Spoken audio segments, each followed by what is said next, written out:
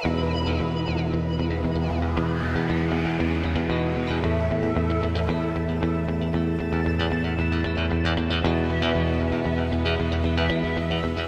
has helped us look at our business and to work on the business instead of working in the business. And what it's been great for is giving us a structure for promoting the business, working on marketing, sales, and also looking at different ways of going about things and standing back and saying, what do we want from the business and how we're going to get there. The reason I joined Plato, we went through a very rapid growth of the business over a space of 18 months. We went from 4 employees to 18 or 15, and I heard about Plato as a program to give me a platform to increase my knowledge on business. It really teaches you the essence of how to grow your business and how to carry on a stable business without doing everything yourself.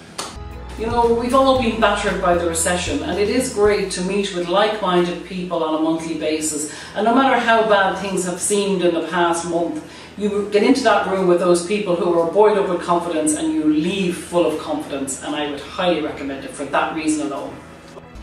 And all the different topics that we did with you know, different coaches each time, and what I loved about it was that we got the opportunity to actually have input into how the course was going to be run.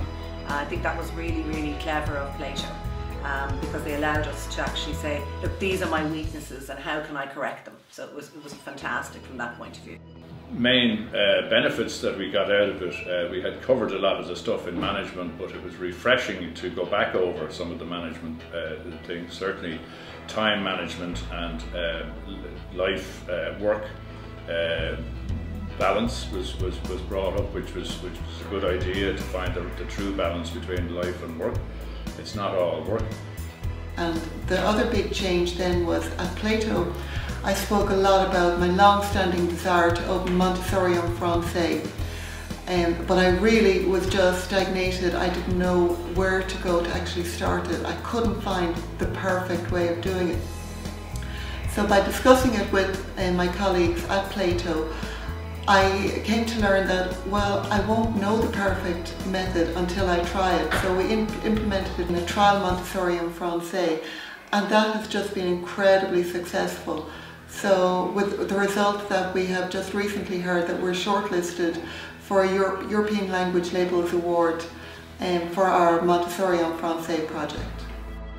We would have quadrupled our turnover, and we would have gone from a loss-making situation into a profit-making situation. And a lot of that was really down to the elements that are inside Plato. I think another thing that a lot of people really overlook until they've actually finished the program is that being an owner-driver of a business is a terribly lonely place to be.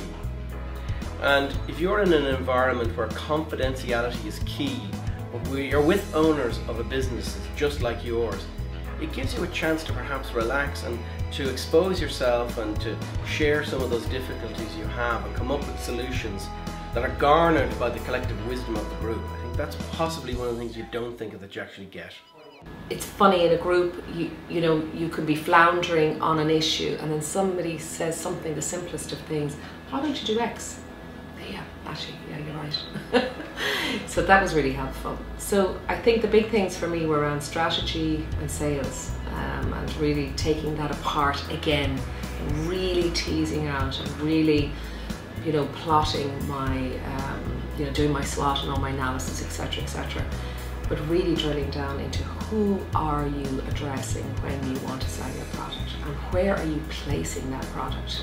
You know, where's the point of sale, the point of decision making? Are you going to be there? You're going to be ready for that person, and are you going to be delivering exactly what their need is? So it's starting with the need for the customer and placing the customer, of course, at the centre of everything that we do, but then working back from that and looking at how can we best meet that need where that person is at that moment in time, so the buyer decision point, and making sure that it's not good quality care, that it's exceptional quality care.